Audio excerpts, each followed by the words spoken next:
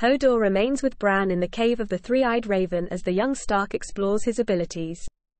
Bran has a vision of Hodor in his youth, named Willis, as an articulate and well-liked stablehand. He helps Lyanna Stark from her horse while watching Ned Stark spar with Benjen Stark.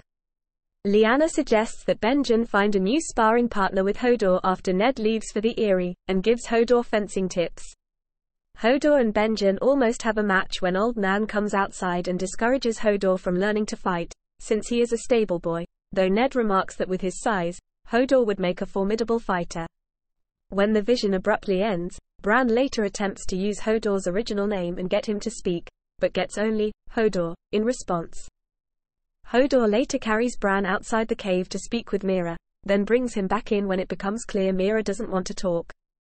When the White Walkers and thousands of Whites attack the cave as a result of Bran's reckless warging, Hodor holds the back exit of the cave to allow Bran and Meera time to escape.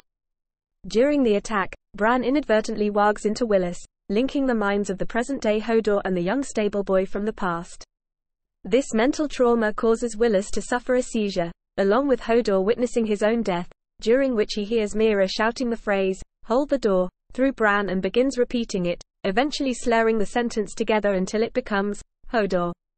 Through Bran's warging, young Willis experiences the trauma of his own future death, damaging his mind, and explaining his simplistic and monotonous nature.